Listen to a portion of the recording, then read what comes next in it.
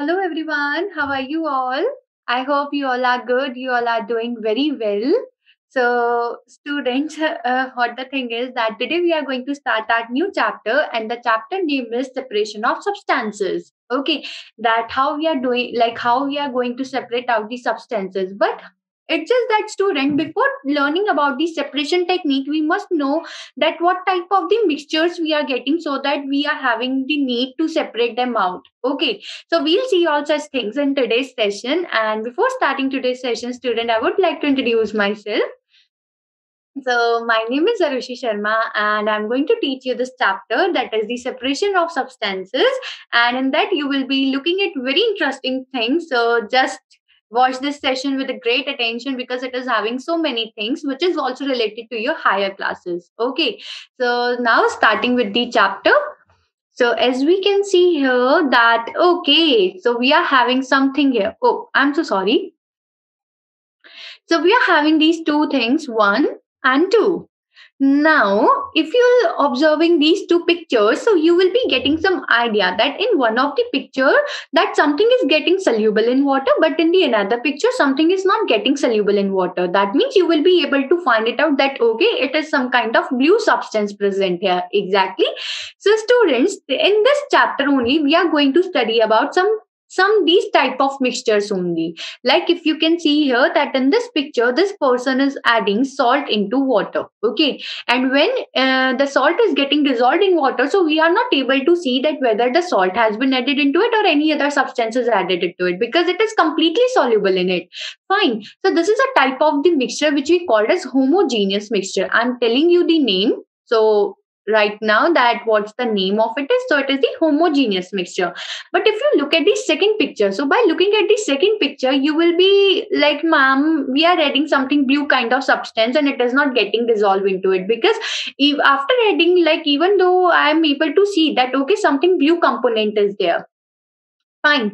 So that would be the heterogeneous type of mixture.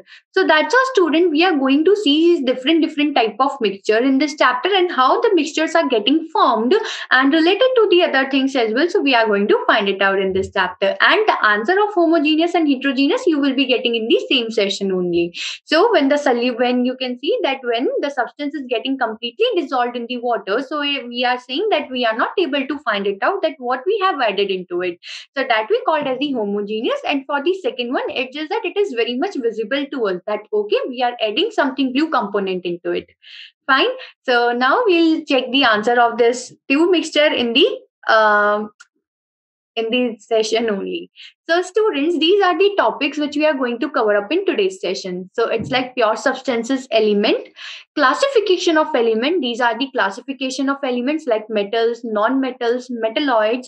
Then we are going to see that what are the compounds and what are the properties of compounds.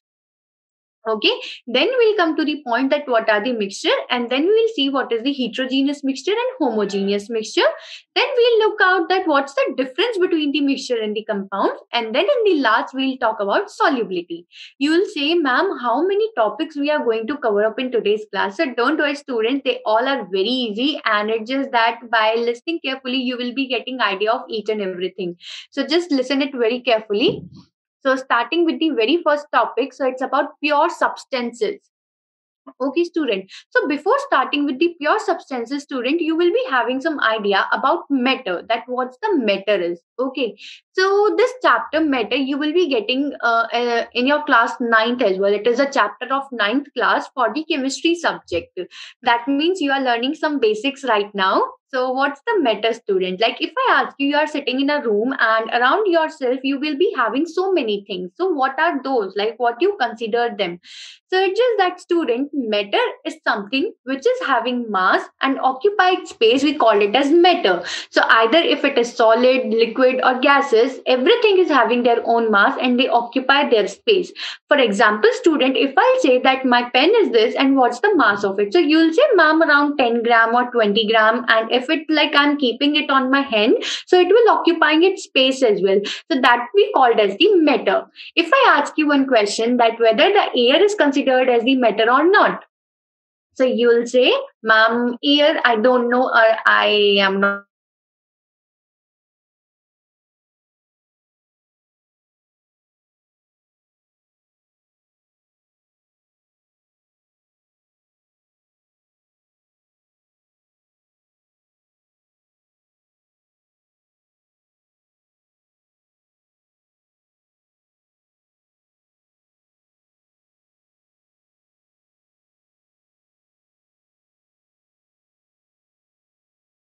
So yes, we were talking about matter.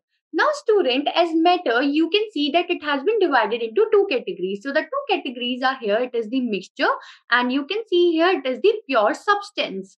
So students, pure substance is something which is not having any kind of impurity. That means, student, it could not contain any other component in it. For example, student, if I say that the copper metal,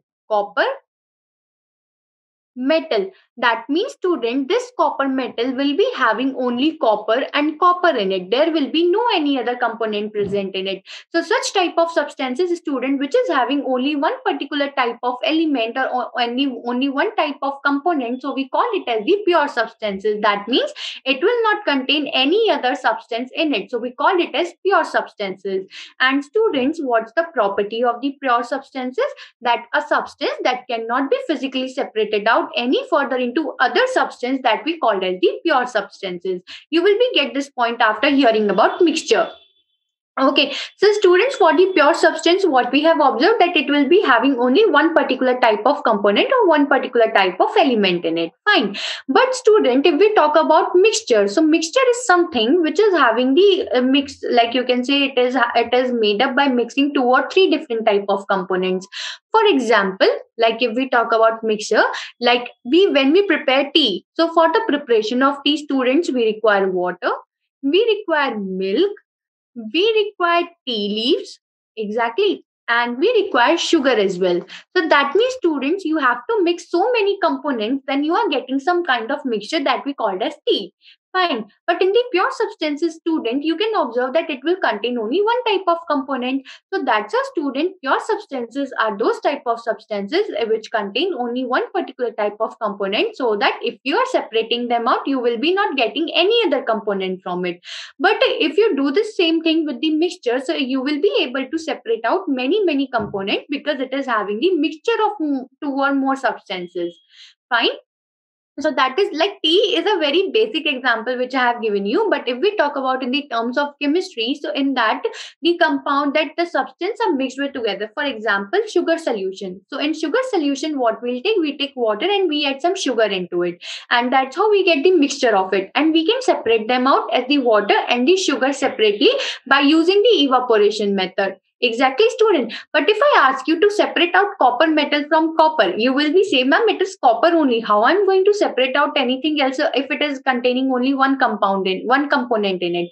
So that's how, student, matter is there. Matter is something which is having their space, which also having some mass, and that's how we are getting different things like solid, liquid, and gases. And this matter is divided into two categories. One is the mixture, and another one is the pure substance. Okay. Now, if we talk about pure substances, so pure substances is something which contain only one particular type of element or the component, but we'll see the its classification as well, so don't worry about it. And you will be not able to separate them out physically. But with the, like in the case of the mixture, it is a mixture of two or three components, and you can separate them out. Fine. So that is mixture and the pure.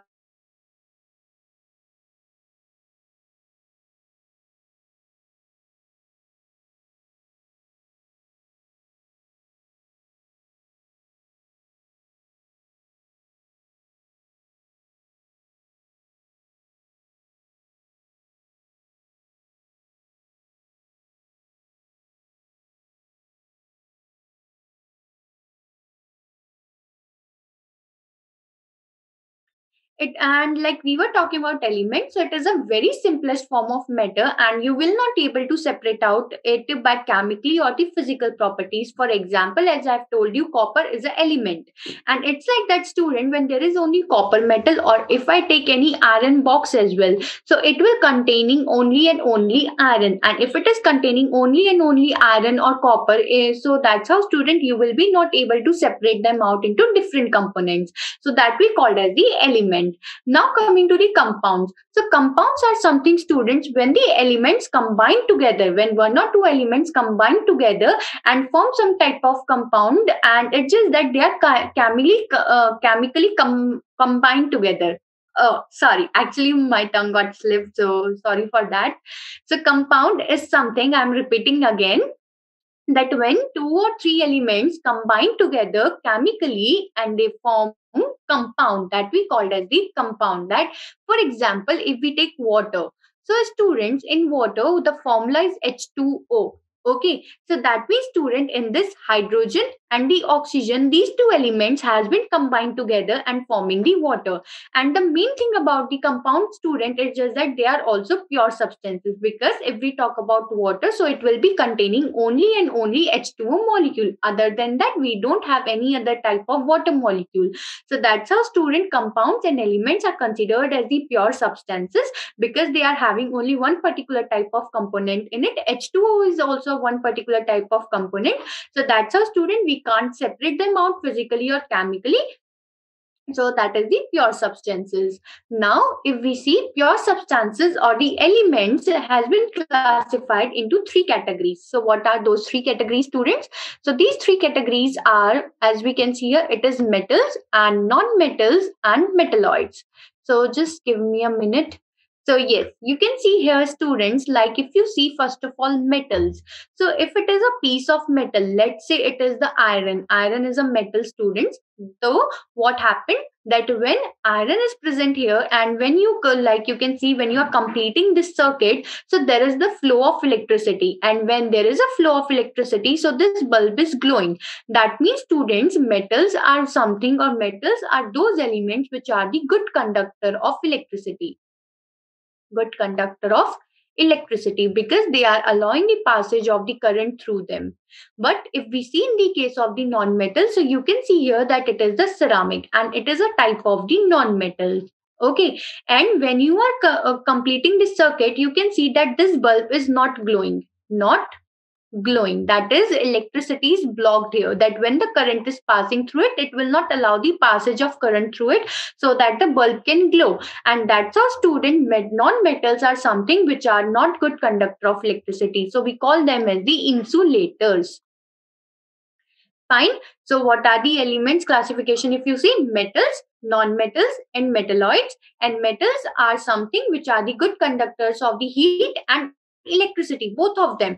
Because if you see that if you are having iron rod in your hand, and at the one end you will be having like candle, so what you will be noticing, that the other end will get heated as well. But in the case of the wood, if you do the same thing, it will not allow that, because wood is insulator for it. Even though, student, if you have noticed, if someone is getting electric shock, so we use plastic or wood, because they are made up of non-metals. Because that, what they will do, they will cut down the supply of current, and that's how we can save that person from the electric shock. So that is, the student, metals are something which are the good conductor of electricity and heat, whereas the non-metals are those type of elements which are not the good conductor of heat and electricity. Fine. So these two are metals and non-metals. But now, talking about the third category of the elements, that is the metalloids. So metalloid, students, are those which are having the some properties of metals and some properties of non-metals. That means, you can say, they are having the mixture of the properties of metals and as well as the non-metals. So you can see here, that is the silicon, boron, antimony and germanium. Okay, so what happens, student, when you add some impurity in them? When you add some impurity in it, impurity, for example, if it is silicon, and if in that, if you are adding aluminium, or if you are adding phosphorus into it, so because of this impurity addition, student, they also start behaving as the conductors. But they are not completely conductors, we call them as semiconductors. That means, they are having the ability to conduct electricity, but not as compared to the metals. Metals are very good conductor of electricity. Fine. So that's how, student, we have the classification of the elements, and that is the metals, non-metals and metalloids. So metals are something which are the good conductor of heat and electricity, because they are allowing the proper passage of the current, and there is the glowing of bulb. But in the case of the non-metal, student, it's like it will not allow the passage of the current, and the bulb will not glow. That's how we are calling it as insulators. But as we have talked about metalloids, so metalloids are something which are having the property of both metals and non-metals. That is why when you add some impurities in it, so it will convert into the semiconductors, and they will allow the passage of current through them. But as compared to the metals, they are not that much conductor. They do not show that much type of conductivity. Fine. So this is the classification of elements. Now moving towards the another topic, that is the compounds. As we have studied about the element, that it will contain only one particular component, but now students, as we can see compounds. So compounds are those type of chemical substances, students, in which two or more elements combine together, and they will combine in such a way that they will form some chemical bond between them. And when they are forming the chemical bond between them, it's just that student, they fixed in such a ratio that we can't alter that ratio. Okay, for example, H2O. So in that, student, hydrogen and oxygen bind together with the help of the chemical bond. And you can see that in this compound, hydrogen is 2 and oxygen is 1. That means like whatever there will be the condition, like whether water is present in the ice form, liquid form or vapor form, the chemical formula of the water will remain same. That will be only H2O. That means two molecules of hydrogen bonded with the one oxygen, sorry, two hydrogen will bonded with the one oxygen. So that will be the fixed ratio. It is not going to be changed at any condition, because they are chemically bonded each other and they are having their fixed ratio. And that's how we call it as compound, because it is the combination of two elements here. Now, as we can see another example, that is the carbon dioxide. So in carbon dioxide, student, it is CO2. That means one will be the carbon and two will be the oxygen. So this is the ratio of carbon dioxide, that whenever you will be finding carbon dioxide formula, so it will be having only CO2. That means one carbon and two oxygen. That means with one carbon, two oxygen has been bonded, and it's just that they are present in the fixed ratio and we can't separate them out. So element, we have seen that we have three type of elements: metals, non-metals and metalloids. And when those elements combine together and bond with each other chemically and present in some fixed ratio, that we call as the compounds. Fine? Okay. So now we are going to study about the properties of compounds. So here, that student, that elements are not easily separated by physical means. Obviously, students, like H2O is there, so we can't separate them out physically. Or will you be able to separate them out? Like there is water in front of you and you are separating out hydrogen from it and oxygen from it. Exactly not, because we can't separate them out, elements which are present in the compound physically. Okay. The compound has properties quite different from the elements as it is formed from. Exactly, students. For example, like H2O is formed from the hydrogen gas and the oxygen gas. And hydrogen is also gaseous in nature and oxygen is also gaseous in nature. But when they combine together, so they form H2O. And H2O is what, student? It is liquid. And definitely, student, gases are having their own property and liquids are having their own property. So it's not like that, student, that whether the compound is forming from the elements, so it's not compulsory that the property of the elements is transferring to the compound as well, that the compound and the element both are having the same property. It's not like that. When the two elements are combining together, so it's just that they lost their properties, and at that point there will be the generation of some new properties, and that we called as the property, like, and then we call it as that there is a difference in their properties at that point. Okay. Now, the formula of a compound summarizes the whole number atomic ratio of what it is made up of. Like methane, CH4 is there, composed of one carbon atom combined with four hydrogen atoms. Obviously, students, that whenever we are studying the formula of any of the compounds, so we'll be getting the idea that, okay, this compound will having how many atoms in it. For example, if we see hydrogen and oxygen for the H2O, so H2O, it will be indicating that it contains two hydrogen and one oxygen. That means in total it contains three elements in it. Exactly, student, by looking at the compound, or that we come to know that what's the exact atomic ratio here, that whether it is 2 is to 1 or 1 is to 2 or 1 is to 4, that means how many atoms are attached with one particular atom. Okay. The word formula can also apply to elements. Example, hydrogen, oxygen, ozone, and phosphorus. So we have given this name to these elements here. Okay, because hydrogen is also what? It is also attaching with another hydrogen. Oxygen attaching with another oxygen. Phosphorus, like four phosphorus combined together. So that's how, student, compound is something in which elements combine together and they are having chemical bond between them, and it's just that they are having some fixed ratio which is not going to be changed physically, and that's how, student, they show some different properties. Okay, so that's the properties of the compounds. And now we have discussed about substances, pure substances. That means they will not contain any other type of component as the mixtures contain. And then we have seen that the elements are of the three types, that is the metals, non-metals, and metalloids. Then we have talked about compounds, and they are also having only one particular type of component. Like if we are talking about water, so water will contain only and only H2O molecule, not other than that, like H3O, H2O4. No, it will be having only H2O. So that's how they are also pure in nature. Now we'll talk about mixtures as we have done with the compounds. Now coming to the mixture. So mixture is something, student, when you are mixing two or three components into different ratio, like they don't have any fixed ratio. It depends on our condition, on our need, that how much requirement is there. For example, whenever we prepare tea, so it's like that some people like 1 spoon of sugar in it, some will like two, some will like half. So that's how it depends on our condition. So mixture is something in which we are adding two or three components in it, and it will not having any fixed ratio, and you can separate them out by using physical or the chemical method as well. So that we call as the mixtures. Okay, now students, we are having two type of mixtures, and what are those? One is the heterogeneous mixture and another one is the homogeneous mixture. We'll see that what exactly it is. But if you look at this picture, so what you will be observing, that this is one type of particle and this is second type of particle. Similarly here, student, it is 1 and it is 2.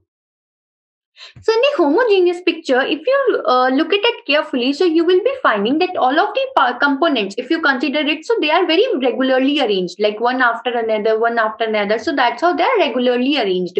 But in the heterogeneous, it's just that some of them, that they are not regularly arranged. They are very irregular in nature. That means homo means same, that they will be same throughout the condition, and hetero means different, that they will not having proper arrangement in it. So mixture is something in which you are mixing two or three components or more than that also, and it's just that you can separate them out physically or chemically method, and it's just that they are separated, like they are classified into two categories, that is the heterogeneous and homogeneous. Homogeneous, in which the substances, you can see that the components are arranged very regularly, they will be having some uniformity in that. Okay, they, because they are following some regular pattern. But for the heterogeneous, they are non-uniform in nature. Okay, now we'll talk about homogeneous and heterogeneous mixture. So now in the homogeneous mixture, student, if we see that this person, that they have taken water in it. Okay, so water is there. So water, in this water we are adding some salt. Okay, salt is added up. Now when you adding salt into it and when you stir it, so what will happen, that salt will get dissolved into water. And when salt is getting dissolved into water, student, so you will be not able to find out what the component you have added, what the component is added. So that's how, student, when you are mixing something in such a way that it is getting dissolved completely, and after complete dissolution you will not getting idea that what exactly you have added into it. So that's how, student, such mixtures are called as the homogeneous mixture, and these mixtures are uniform in nature. Uniform means, students, like throughout the condition it will be having only one phase. That means, student, whether we are having two phase, like water is the liquid phase, it present in the liquid phase, and the salt present in the solid phase. But when you are mixing these two and salt get dissolved into water, so after that, student, we are having only liquid phase, that is the water. So that's a, student, homogeneous mixtures are those type of mixture that after the mixing up you will not get an idea that what you have added into it exactly, and it will be uniform throughout the condition. And it's just that after mixing up you will be getting only one phase, as we are getting here. Okay, so that is the homogeneous mixture. Now if we talk about heterogeneous mixture, so heterogeneous mixture, students, are just vice versa of homogeneous. Like in the homogeneous we are having the idea that we are not getting the idea that okay, after mixing up where the salt has been gone, because it is completely soluble in it. But as you can see here in this picture, that it is water and it is sand. water plus sand. So when you add sand into water, and if you allow that beaker to stand for some time before, like without disturbing it, so after some time, what you will be observing, that the layer of the sand will get settled at the bottom, and you can separate it out very easily. Even the homogeneous mixture are also separable. That means like sugar and water is there, so you can use evaporation method, and the water get convert into vapors, and it's just that you will be getting sugar only. Similarly, students, in heterogeneous mixture, that what will happen when you are adding sand into water, so by using sedimentation and decantation process, you can separate them out, because sediment will get settled down at the bottom, that sand, and you will be separating water from it by decantation process. But it's just that, student, in heterogeneous mixture, you will be having idea and it is visible to you. Visibility will be there. That means whatever you are adding it, as it is insoluble in nature into water, so it will get settled down at the bottom, and you will be having idea that okay, I have added sand into it, fine. And it will be having non-uniformity, because we can see that sand is not soluble in water, so you will be getting water separate and the sand will get separately. That's how. And in this condition, students, you will be having two phase or more than that also, because water and sand is not soluble in water, so sand will remain separate and water will remain separate. And sand, will know that it present in the solid form and water is in liquid. And when we are getting these two phase, even after dissolving these two together, and we are getting the two separate phases, so that's how we get two phases in that. But in the homogeneous, we are getting only one phase. So this is the basic difference between these two. In homogeneous, we will not having any idea, and it's just that after dissolving, we will be getting only one phase, and we can separate it out by using the vaporization method, that is the evaporation.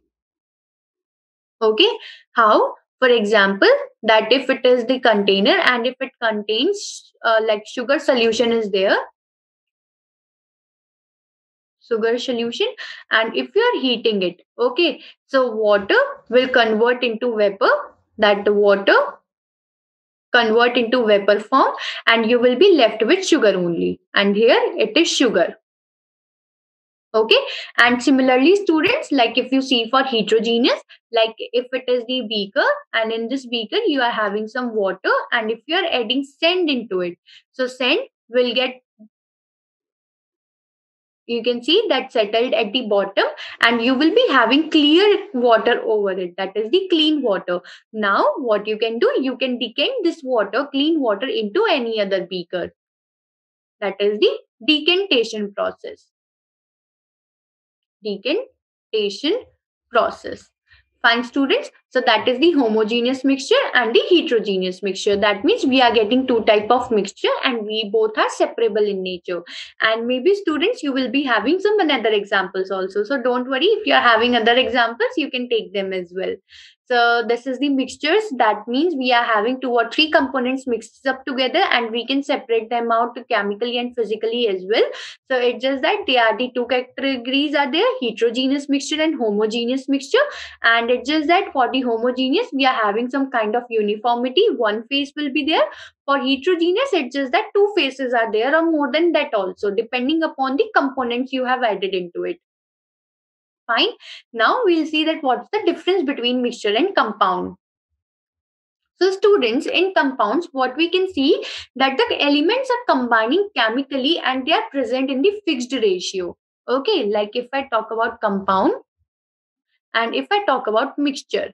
So in the compound, students, the elements are combining together, like two or more elements, and they are present in the fixed ratio. For example, H2O. But in the mixture, student, yes, we are adding substances, but it's just that, student, they are not having any fixed ratio, not fixed ratio. For example, student, like you are having one glass of water, so you can add into 1 spoon of sugar, you can add 2 spoon also. But if you again increase the water level, so you can add more sugar into it. So it's just that it's not having any fixed ratio, that how much water will add how many, like how much of sugar. It's just that yes, it is having it, but when you increase the water level, so you can add more sugar into it. So that's how in mixture we don't get any fixed ratio for that. It's according to our wish. But for the compound, it is fixed. We can't alter it. Okay. And it's just that we can't separate them out physically. not physically separable, whereas they are physically separable. That means you can separate them out. For example, students, like, okay, sugar solution will be there and you will be not like, you can't separate them out physically. But for example, student, when we are having large size of impurities, so we can separate them out also, like hand picking method you can use.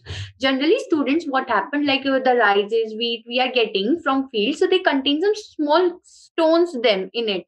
So we separate those stones by picking them by using our hands. So that's how, student, we can separate them out such type of mixture physically as well. But for the compound, student, you can't separate them out physically. So that's the main difference between the mixture and compounds. That compounds are the substances which are formed with the help of the element, that yes, two or more elements combined together chemically, and it's just that they are present in the fixed ratio and we can't separate them out physically. But if we talk about mixture, so mixtures are those substances which are physically mixed together, and it's just that you can separate them out physically as well, and they don't have any fixed ratio. Fine. So that's the basic difference between mixture and compounds. Now, solubility. Because students, like, we have already talked about mixture, and some substances are soluble, some substances are not soluble. So solubility is defined as the amount of a given substance that can be dissolved in a certain amount of solvent. For example, student, you can see here that these are the two beakers and both are containing same level of water. In one, you can see that the substance is soluble because you can see that it is spreading in all of the direction. But in this substance is not soluble because it is settling at the bottom. So some of the substances are soluble, some of the substances are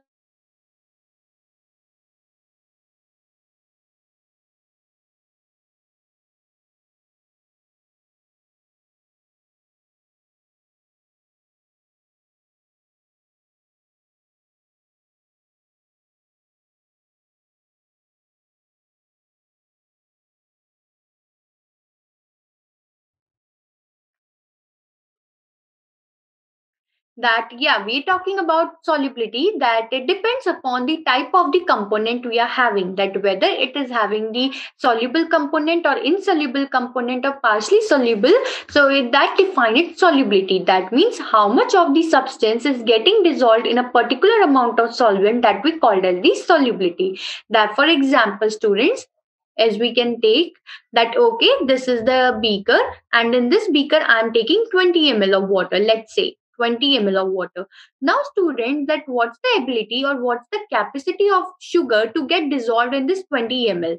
That, for example, if 5 gram of sugar is completely soluble in water, and it's just that after, like, over 5 gram you will be not able to dissolve the sugar in the water, then we can say that the 5 gram, like this much of the sugar is completely soluble in the 20 ml of water, and this will be its solubility. So, the maximum amount of the given substance that can be dissolved in a certain amount of the solvent, that we call as the solubility, and it also depends upon the type of the substance, that whether we are having the soluble substance or the insoluble one or the partially soluble one. That means half of it is getting dissolved and half of it is not getting dissolved. So that's the condition. Fine, students. So this is solubility.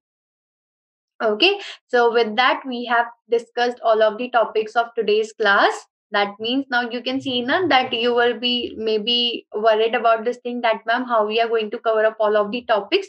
So these topics are very simple, students, and it's just that you have to listen them very carefully and you will be getting idea of each one of them. Okay, so with that, we have completed today's session. Now we are going to meet in next session. Till then, study well, watch the session carefully, and it's just that, what I can say, mm, that if you are having any doubt after watching the video, any queries there, you can post your question on public or private forum of Ask IITians, and you will be getting answer from the expert side. And that's how we'll be completing the other part of this chapter into the next session. Fine, students. Thank you, and keep learning from Ask IITians.